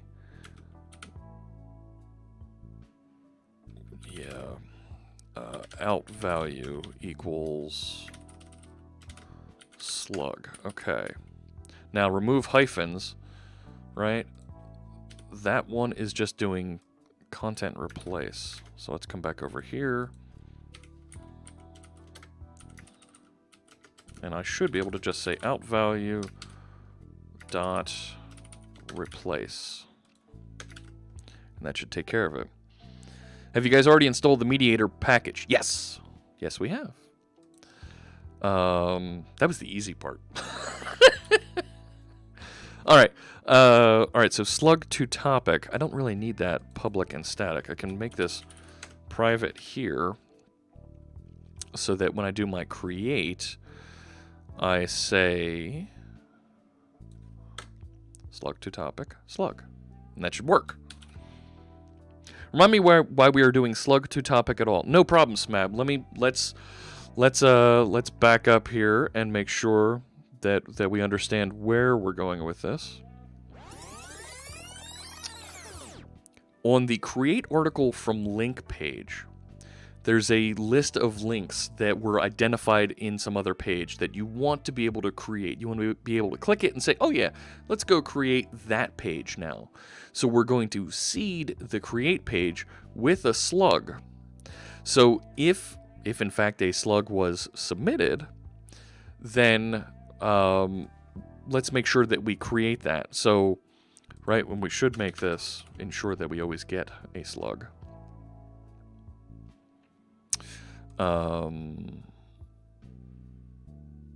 Let's do that so that we're sure we always get something passed in there.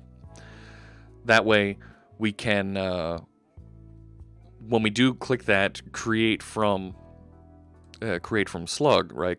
Create from a previous article, it'll jump in here and we'll have that title pre-populated. Now it's pre-populated, but you can still modify it. The usual method is to show article links that don't exist in red rather than redirecting when creating, editing an existing article. Yes, and that's what the create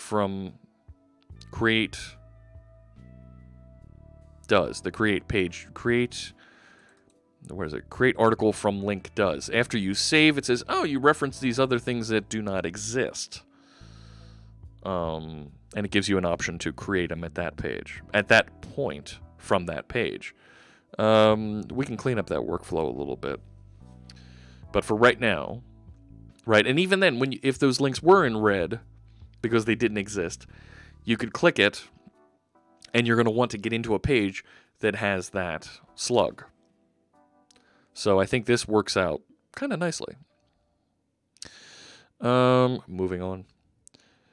So on post, and then we have all this goo that happens here that we want to clean up. And I think I can remove this from that other page, from that URL helpers location.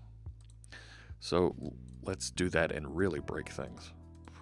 Because this only referenced in one place and it's in a test. I want to go to that test. Okay.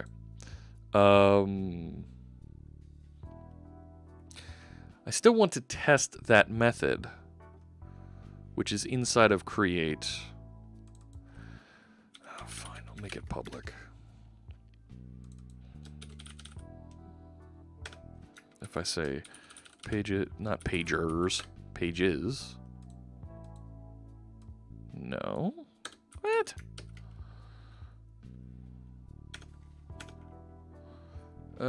Create. What is this? Create model. Right, and if I control dot on that, make this a var. Free baddie. Thanks so much for the follow. Anyone can choose to create that article by clicking on it. Yes. If you show the non-existent articles at red links. Yes. Yep.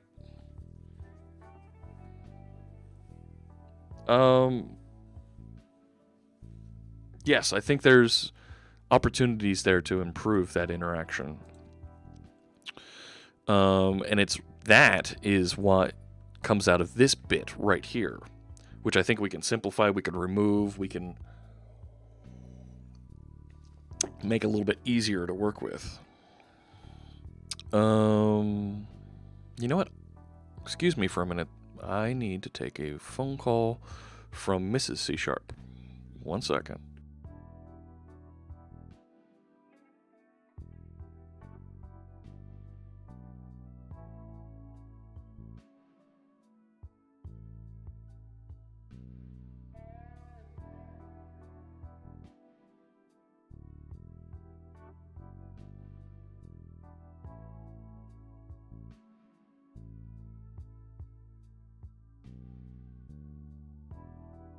All right, I need to, yep, okay, yep, okay.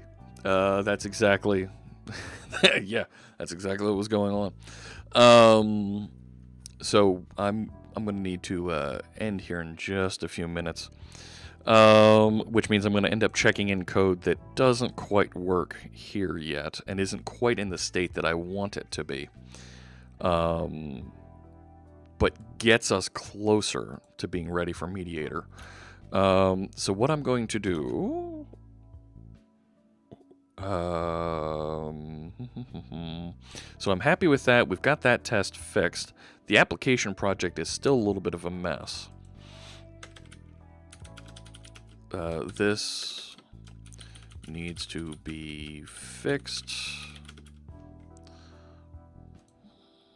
And that's where we'll pick up next time. What the question was, what test library am I using? Yeah, I believe it is XUnit. Let's close some of these, and we should be able to see it. I'm closing. I'm closing. We're closing. We're closing. More of that. Go away. NuGet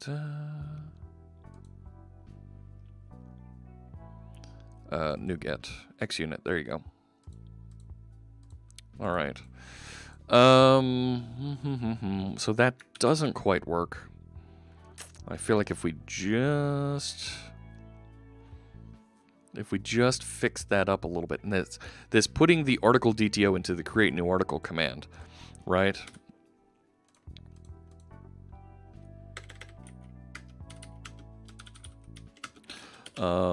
We would rather have all of the primitive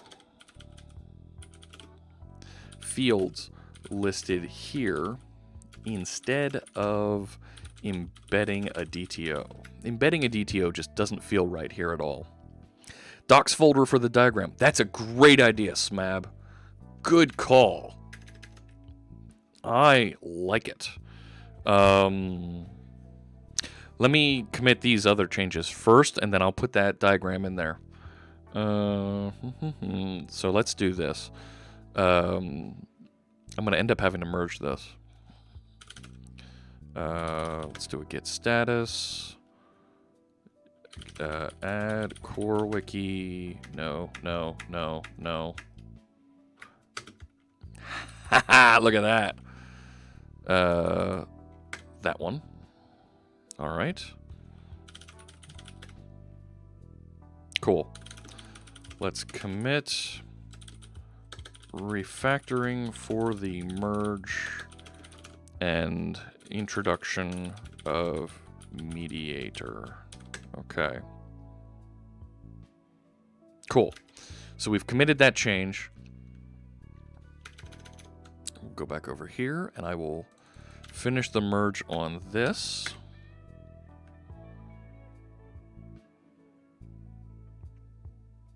Good. Now that's merged into project new data. The checks are going to continue to fail because it's not compiling. Thanks for starting on this. We have some opinions on your implementation that will help improve the separation of concerns and make maintainability better. Great work. There we go. Cool. So that gets that into the mix. Now I'm going to go with what Smab was saying. Updates to dark theme. That's, yeah, we need to come back to that yet. So let me add a docs folder, not mod. And then let's move architecture into docs. Oh, because I have it open. Yep, save it. Okay. Try that again. Git add docs. Git commit. Added architecture diagram pptx. Push. You can do a whack to do, and it'll show up in the tasks in Visual Studio. Yes, indeed. There we go. All right. So, we have cleaned up everything that we were working on. We've introduced MediatR into this project, and it's not quite done yet. There's a lot happening here. There's a lot of files that are changing. We saw the introduction of our application project, where a lot of those, where the commands and query objects are going to reside, as well as our handlers right now that'll process queries and process commands. And we see we have a little bit of difference of opinion for how queries and commands should be structured and what types of objects they should be returning and interacting with. And I think we're closer to having that completed for the create page than we initially had coming out of the pull request. The pull request looks like it would have worked if it didn't have that merge conflict, but we're going to resolve that and get it all working next time on Tuesday. That's when we'll have our next show together, and we'll work together, and we'll build some really cool stuff. Finishing off implementing MediatR here. If I'm correct, I believe our friend DevChatter is... Nope, he hasn't started yet.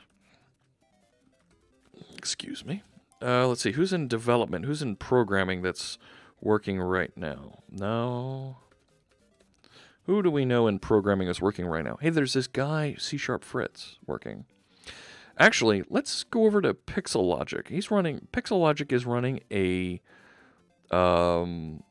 full day, 24-hour hackathon. So let's raid PixelLogic. Hearing that I thought I'd missed a feature of Whack Terminal. Nope.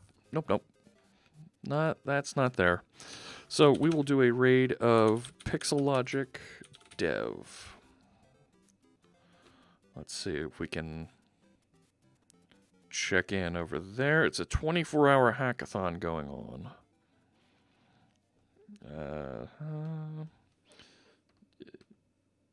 And here we go. So, thanks so much everybody for joining us. This was a lot of fun today. We'll be back on Tuesday, like I said. We'll have a lot of fun then. Finishing off implementing MediatR. It'll be... Let me see here. There we go. We'll finish implementing MediatR. We'll have it running on our project, and we'll have all of our unit tests running properly, which will bring a smile to my face. And we'll be using a little bit more advanced architecture. Take care, everybody. We'll see you next time.